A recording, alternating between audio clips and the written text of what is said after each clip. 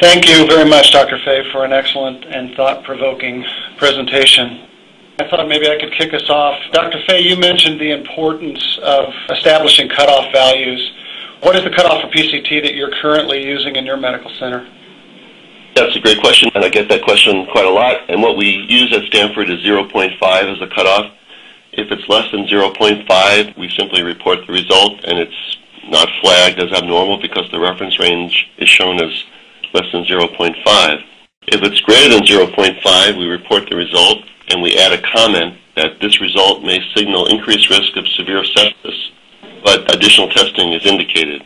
And I'm working independently with the target groups of physicians in the intensive care units, both at Stanford Hospital and clinics, and I will be working with the people at Lucile Packard Children's Hospital.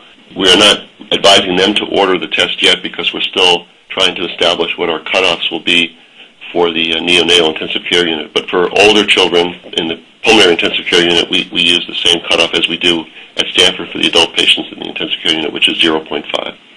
Here's another question before we go to verbal questions that I thought was really interesting. The person asks, how did you actually bring the test into your facility? What was the process you went through? Oh, it was just like any other test that we look at. Either we or the physicians are interested in a new test. We don't dive in. We're very conservative at Stanford. Actually, we're often the last on the block to implement a new test, but this is one exception maybe. But we think about it, we talk about it, and then we look at it, and we do the traditional validation. If it seems like it's reproducible, robust, has precision, and has accuracy, we implement it with babysitting, and the babysitting is in part what I mentioned before we publicize that it's orderable. I meet with the target groups, get their feedback, and then we eventually publish a notice about it in the laboratory newsletter. That has not yet happened for Procalcitonin. It will happen within the next month or so, but the people who are working in the intensive care units already know that they can order it. All right. Here's another question, Dr. Fay. Are you currently screening all of your ICU admissions? No, we're not. In fact, I gave a webinar last year in which I said that we were planning to include Procalcitonin as part of a sepsis panel order set, which we were implementing. We still have not implemented that order set, actually.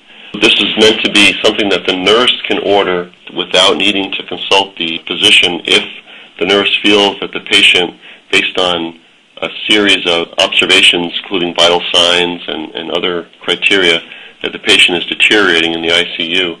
And I'm sort of hoping that PCT will be included on that order set, but we still haven't implemented that order set. So actually, we are getting Procalcitonin ordered from patients in the intensive care unit, but as is often the case in medicine, it's pretty much individual physicians deciding to order it. Okay. The question, and I apologize to the sender if I'm going to misinterpret this, but it says, do you report this out quantitatively? Yes, we give the number, and as I said, if it's less than 0.5 nanograms per mil, we simply give the number, and there's no other indication of what that means. If it's above 0.5, we include the comment that I mentioned earlier that this result may signal increased risk of severe sepsis. Thank you. Sergio, do we have any verbal questions? Kirsten Springer, please go ahead. Hi, I have a question. Were most of the studies done on the requirement to have a bacteremia with severe sepsis septic shock, or is it the clinical definition? Because I have a lot of patients, severe sepsis septic shock, without bacteremia on positive blood cultures, but have other positive cultures, for instance, respiratory, C. diff colitis, urinary tract infections, but they do progress on to clinical definition of severe sepsis septic shock that have positive procalcitonin. So I was wondering if the studies were done requiring positive blood cultures, or were they clinical presentation?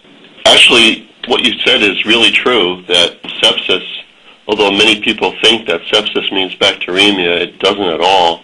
Probably most of the patients who develop sepsis in the hospital will have pneumonia or maybe a urinary tract infection. They probably have bacteremia, but it's just not the primary. I mean, it's immediately cleared by the immune system. It's not that they have that as their primary disease. They probably have primarily a tissue infection. and the systemic immune response syndrome develops in response to that tissue infection, and then they develop sepsis and severe sepsis. The only studies that look specifically for positive blood culture are the ones that's the endpoint. There was one meta-analysis that collected those. But no, most of the time the infection is not primarily or specifically a positive blood culture or bacteremia. And in fact, many of the review articles, there's always, like every month it seems, there's a review article about markers of sepsis or PCT. They often bemoan the fact that we really don't have a good, clear-cut, objective, quantifiable definition of sepsis. Even though the Surviving Sepsis campaign has been working very hard to find ways that we can help septic patients, and even though we all recognize that this is a really important issue in hospitalized patients, we don't have a really good, firm definition, and everybody uses the word a little bit differently. Can I ask one more question? Sure. We do, in my ICU, a lot of hypothermia for the neuro population, TBI, elevated ICP, retractable ICP, Lycox. And I was hoping that we could utilize Procalcitonin during the 5-day hypothermia process when we can't tell if they are having fever, to track and trend if they are progressing to severe sepsis septic shock, because a lot of our patients that are on this protocol are on pressors to drive their CPP up, and we can't really tell until they are very ill whether they're developing severe sepsis septic shock. What are your theories, or can you think about how the body would make Procalcitonin if they were on a hypothermia protocol? Well, off the top of my head, I can't think that anyone has looked at that specifically with Procalcitonin, but there's no reason why Procalcitonin shouldn't continue to be a useful marker in those patients. The fever that's part of the systemic immune response to infection or other stimulus for inflammation is driven by the cytokines, and although cooling the patient obviously helps, it doesn't necessarily stop the cytokines from being produced, and I don't think that would stop the PCT from being produced. And a very common theme in all of the literature of Procalcitonin, regardless of how people feel about its ability to predict the development of severe sepsis or make the diagnosis of sepsis, is that it's very well correlated with the degree of organ dysfunction. In other words, the more organ dysfunction, the more tissue injury there is, the higher the Procalcitonin levels are. So I would think in that application it would continue to be useful. In fact, it would be really helpful because, as you said, you can't really rely on the traditional vital signs to sort of monitor the patient. Right. Well, I'm hopeful. We've done one patient over 6 days. We're going to keep doing it over and over to see what we get, to see if there's a way we can look at them differently with serial PCTs. Yeah, it's a great study that needs to be done, I think, if it hasn't already been done. Thank you. Thank you. Here's a question, Dr. Fay, that has, again, to do with some logistics. What is your turnaround time? The turnaround time is about, I would say, 40 minutes from receipt to report, and that's pretty close to from draw to report, because the intensive care unit, and this is for the intensive care unit, obviously, which is the only site that I'm babysitting the test or monitoring the test, is ordered in some other places. But those specimens are shot down in the pneumatic tube and are handled very expeditiously, so it's pretty close to draw to report. And we use a mini Vitus for the Procalcitonin. It's in the core laboratory facility where we do all of the rest of the stat testing, and we also use that instrument for D-dimer, so it's basically the same turnaround time for the D-dimer that we provide. Okay. There's a couple of the questions in here that I'll apologize in advance if I'm not interpreting them correctly, or they use some acronyms. Here's one that says, is PCT a stat-eligible test? What is your expected TAT? Yeah, I think PCT is a stat test. The way that I'm proposing that the ICUs use it is that it's immediate feedback that, yes, this patient is deteriorating. So, in other words, you'd have a critically ill patient in the ICU. He or she is starting not to look too good. You're not sure exactly why. Just as you would think maybe I need to order blood cultures, you should order a PCT. And if the PCT is elevated, especially if it's increased over what it was yesterday or the day before, then that's a sign you have to do something. You have to implement some sort of intervention.